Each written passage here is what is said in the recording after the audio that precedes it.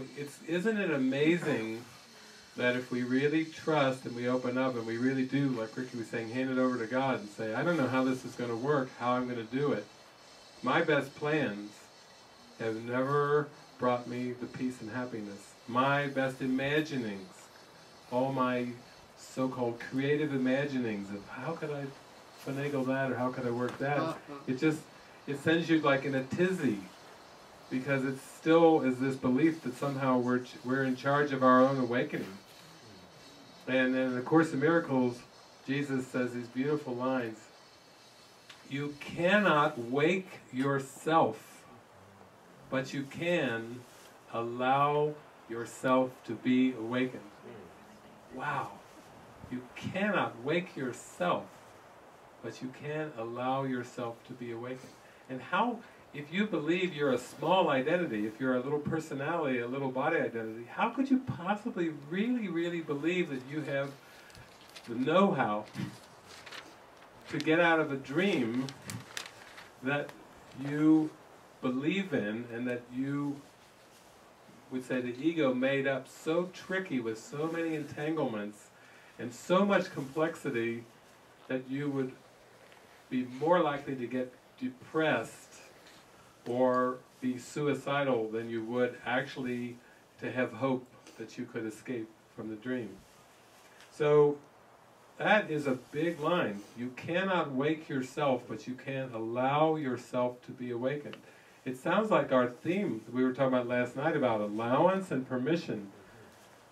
Nobody talked to us about allowance and permission. We heard about grades, we heard about survival, we heard about becoming bigger, better, more, becoming the best, you know, and all these things in the world, but nobody was there saying, just give yourself permission to let it all go, you know. Just give yourself the allowance to be in touch with your feelings and then to be lifted up and carried beyond whatever you are thinking and perceiving.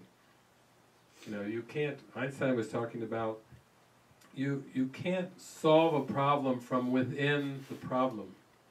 You literally have to go beyond the problem for the solution. And that's what we call faith in the Spirit. When we cry out, something in our heart just cries out, help me, really, I mean it. I'm really sincere now for that help. And then we call it divine intervention, we call it the Spirit is able to use the symbols to reach you wherever you believe you are, whatever you believe you are, to use those symbols, but we still have to have the faith and the trust to kind of get out of the driver's seat, to believe that we're the ones that are personally in charge of our waking up from this dream. That's the frustration. No matter how ingenious we become, no matter how our skill level rises up, and even no matter how much recognition we get from the world with our achievements, with awards or with skills and abilities, there's still a sense of depression until we finally surrender, until we finally kind of symbolically get down on our knees and say, I will step back and let you lead the way. You show me. You guide me.